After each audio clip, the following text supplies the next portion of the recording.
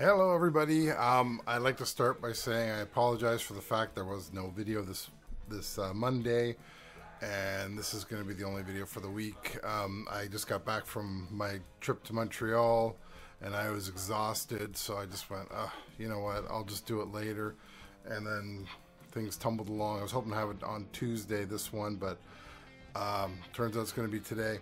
So what I am talking about today is getting your bass to cut through your recording.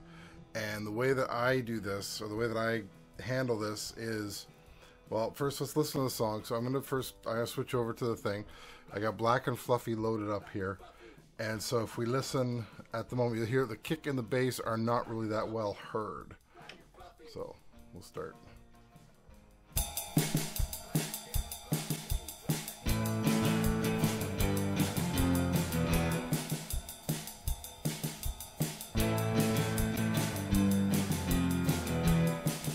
And okay, so you can hear the bass is not really pronounced in this song at the moment, and there's a couple ways I do this. So I do this for the kick as well. So you can hear the kick; it's not as pronounced. As soon as the guitars come in, the bass,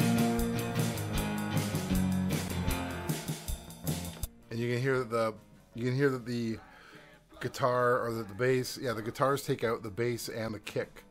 And it's because of their low end. So what I do now, I got two tracks of guitars on here, and I did a stereo mix on them. So I go to the mixer here, and we're on track 9, which is one of the guitars. I'm gonna solo it just to show you here. So as you can see, I've already got it set up, but it's turned off at the moment. Now I'm gonna fit with preferences. Hang on, I'll make this so you can see it easier. Alright, let's go home. Let's go back to mixer. Okay, so you can see it better now. So you can see it's off. I have the EQ set. This is how I set the EQ when I want to use it, and I'm just leaving it there. So what I do to get the bass, to get the guitar lower, is to get it to cut through is I will cut off the lows, as you can see here. And the reason why the mids are up, it's just to bring the guitar out a bit more so it's got a brighter sound to it. It just helps. Now, I do this when the guitar sound is not the greatest. Like, it happens. I know a lot of guys will record a guitar and it'll be really deep and bassy. It's like, yeah, I like that. Well, then you take out a lot of other things.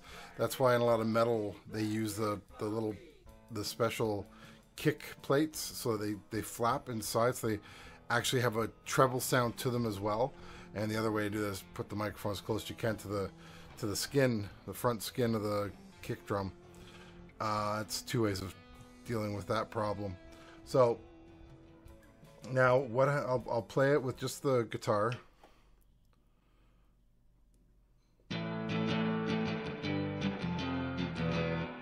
Now we'll turn on the effect. Now, as you can see, it didn't do a lot to fix it, but if I include the bass now,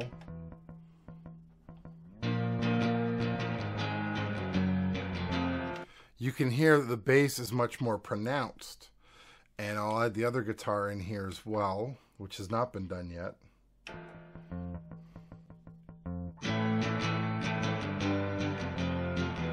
And you can hear there that once the guitar comes in, the bass suddenly disappears.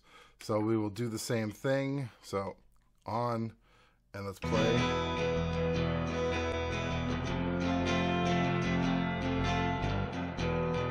And you can hear now that the bass is now coming through better.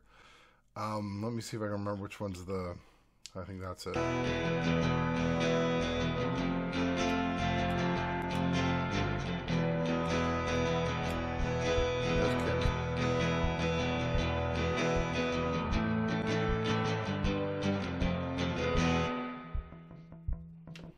So you can hear the kick now as well. So now the other thing I do for my own personal thing is, so go over to the bass track, which I always have as track 8. That's what I've always done, track 8, bass.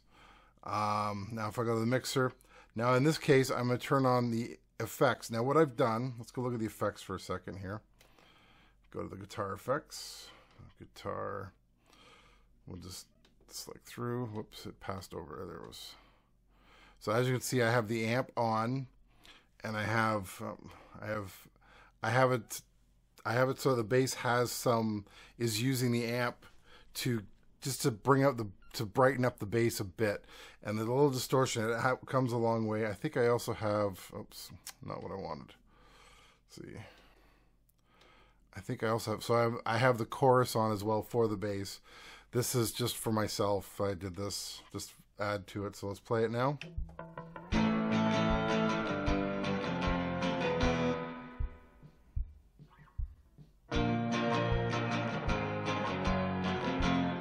And as you can see, because I'm using the internal amp now, it has brightened up the bass sound a little bit, and it helps it cut through the noise, and it's nice. It just adds to it. So yeah, that is what I do. So I do it with the vocals too. So if I go to the vocal track, we'll go to track 1 here. Track 1, mixer. So as you can see on here, I cut the lows, and I bring up the mids, and it just makes it easier to hear and sounds better. And so yeah, it's a great way to do it. That's what I would suggest you do. That's my video today. Talk to you later. Bye.